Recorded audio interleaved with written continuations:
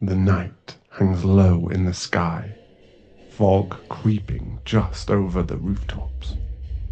The lights and music that spill from the windows and doors of the bars lining the street are seemingly swallowed by the tense stillness filling the air. In the shadows, he stands, his sharp and calculating eyes watching a particular window keenly. His voice is like razors as he chuckles to himself.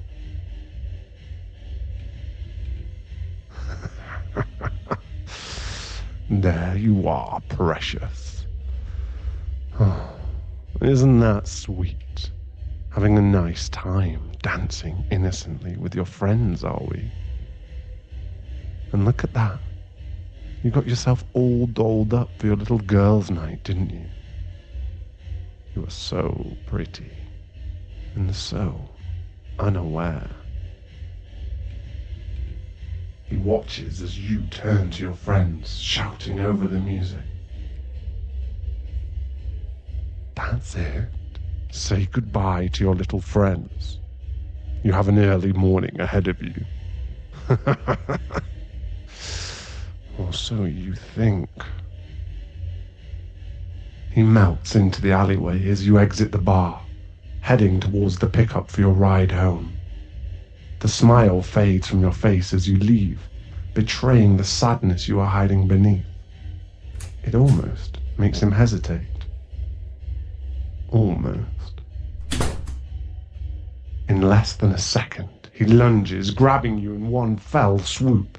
Your back hits the alley wall hard, his hand over your mouth and his body pinning yours in place.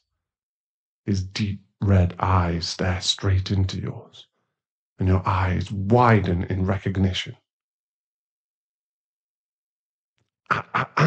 No screaming, precious. We wouldn't want your little friends to hear now, would we? Or maybe you wouldn't. I don't think I'd mind draining all of you dry.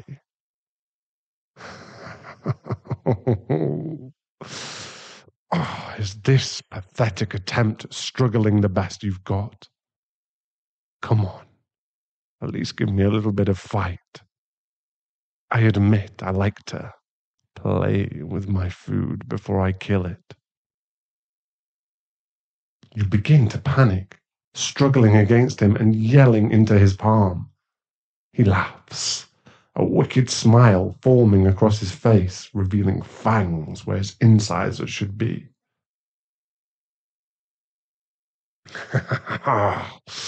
There we go. That's more like it. The reality of your situation is starting to set in, isn't it? Your blood, it smells divine. Did you know that? It's the highest compliment I can give, at least to a human, that is. I am going to savor drinking every drop of you. Do I detect fear in those big, wide eyes of yours? It's okay to be scared, precious. Don't you worry, I'll make it quick. I'm much more kind than my maker. She would have had you suffer first.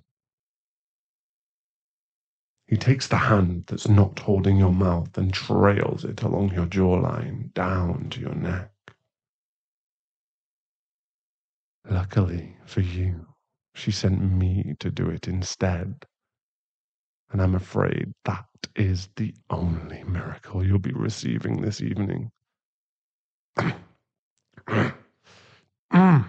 Shh, shh, shh, shh, precious. It's all right.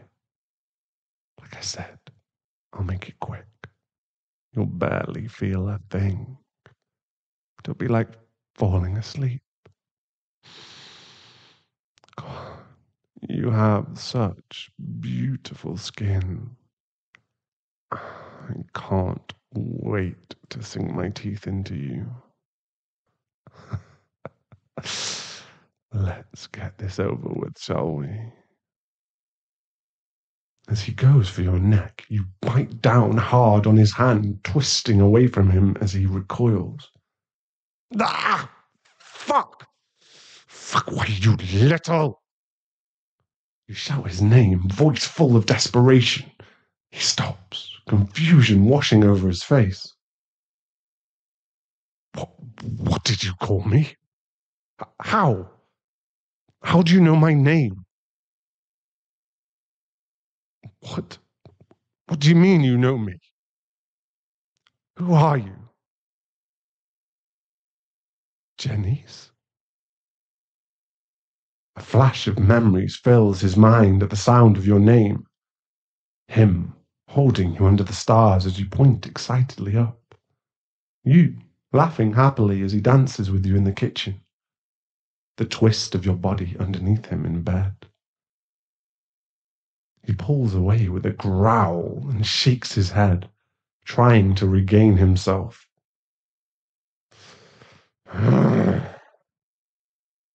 If this is your attempt at getting out of the fate I have in store for you, precious, then I have disappointing news for you, because my Maker has ordered me to kill you, and that is an order I simply can't refuse. You take a deep, shaky breath, then walk towards him, taking his face in your hand and caressing it gently. There's only one thing you can think of that might jog his memory. What are you?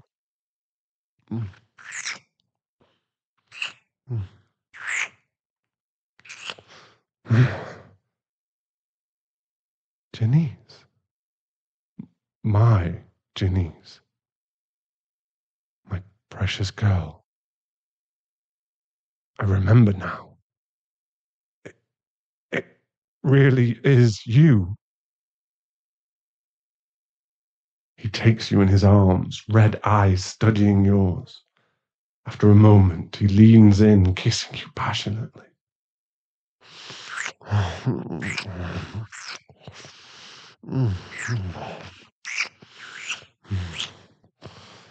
A grin overtakes your face when you break apart.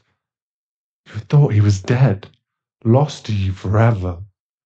Seeing him now, even in this way, was more of a dream than you'd ever let yourself imagine. But his brow was still furrowed as he searches your eyes. I, I, I don't understand. I can't remember what happened. It's blurry. Before my turning. Missing. I went missing. A year ago. What? I don't. You thought I was dead. He shakes his head, stepping away from you. His hands run through his hair, pulling at it. Memories flood his mind. No, no, no, no. This can't be happening. You step closer, going to comfort him, but he recoils immediately. Don't you can't. I can't. I can't stop it from happening. I can't stop myself.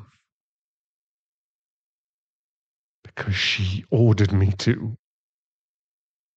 My Maker, Alina, she ordered me to kill you. She compelled me. No, you don't understand. I can't disobey my Maker. The sire bond forces me to follow her command. Fuck. She knew who you were. She must have. Of course she did. Why else would she set a target like this? Huh. Huh. Oh, she knew. She knew I loved you. She took that love and decided to make it into a blood sport for her own pleasure. What? I'm trying, Janice. I'm trying to resist it, but you don't understand how strong the sire bond is. Fear courses through you. You begin to back away as you watch him struggle, the beast within clawing its way forward. I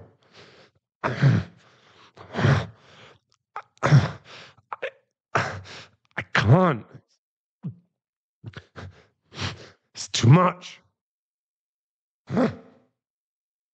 You turn, about to make a break for it. No, don't run. Don't run. It'll only make it worse. He catches you before you can move, one arm keeping you in place. You tremble in his arms and he looks at you regretfully, visibly struggling to control himself. His eyes are so dark now they're almost black. A gentle hand comes up to caress your cheek and his voice is soft when he speaks. I'll make it quick. I promise. I'm so sorry. Before you can scream, the world goes black. Faintly, you can hear his words fading away into the night. What have I done? What have I done?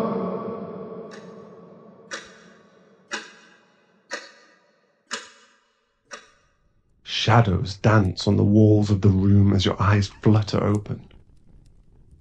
A fire crackles in the fireplace across from the foot of the bed. You push yourself up to sitting, startled by how fast you move. Don't move too quickly. You could hurt yourself. Your head whips to a chair in the corner by the bed. He sits, face twisted in pain, not meeting your eyes. It's going to take some time for you to get used to this body. You're much stronger now, much faster. You look down at your body and then back up to him, confused. I had to follow the compulsion to kill you. It wasn't a choice I could make. It was forced, but I didn't have to leave you dead. I panicked. I was trying to save you and I turned you. Janice, I turned you. He slowly takes a mirror from the bedside table, handing it to you. Here, look at your eyes. You hold the mirror up to your face. Deep, dark, red eyes stare back at you. You're a vampire now, Janice. The gravity of his words settles over you. He stares at the floor, refusing to meet your gaze. I'm so sorry. I'm so sorry, Janice. I couldn't stop the compulsion. I tried. I did, but I failed. I failed you, and now I've done this to you. Where are we? This is a hideout of mine. Somewhere I could keep you safe. Safe away from Alina. Alina is my maker. She's older blood. A few 100 years old. I started to remember things while you were asleep. Alina worked at that bar you and I used to go to. Bar None. Bars are a good place to hunt. I think I popped in for a drink one night when you had to work late.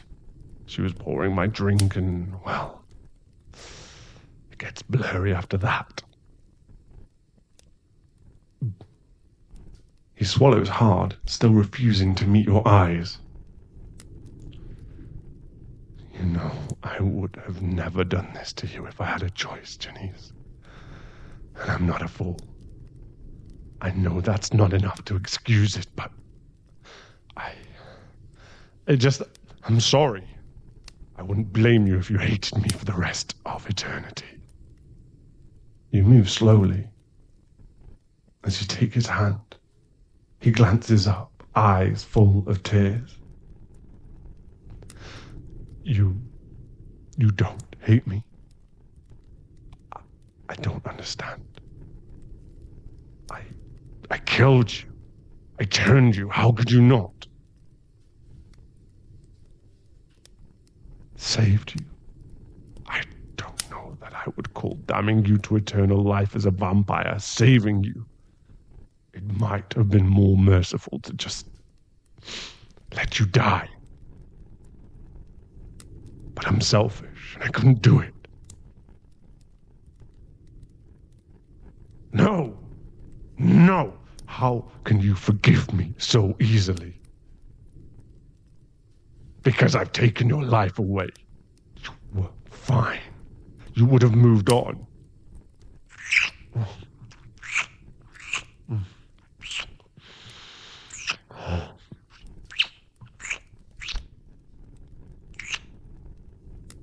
When you pull apart from the kiss, you take his face in yours, pressing your foreheads together.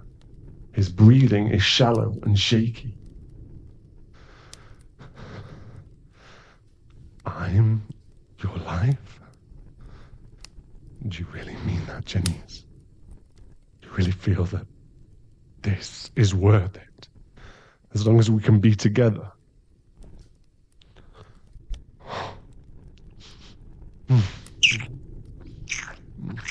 I love you. God, I've missed you. I've missed touching you, having you in my arms. Even what I couldn't remember. I knew something was missing. And now that you're here, it's taking every bit of my strength to hold myself back from you. Don't? Are you sure? You're not used to this body yet. It's a lot. It's different than what you're used to. Huh. Teach you. Are you sure? You promised? Okay. Slowly, he rises from the chair, kissing you as he pushes you back on the bed. Been so long since he's touched you this way. You can't help in pleasure.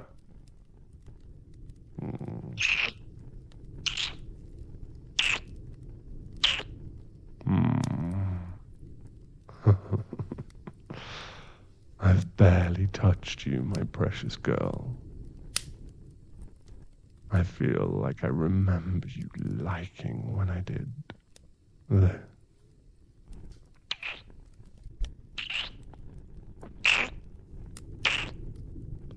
Kiss your neck right there, just below your jawline.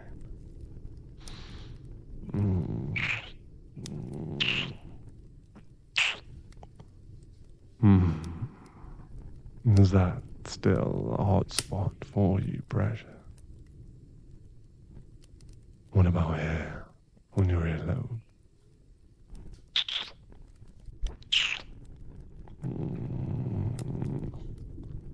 That's it, baby.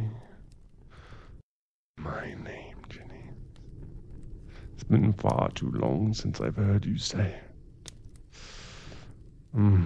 Maybe if I kiss a little lower. Would you like that, baby?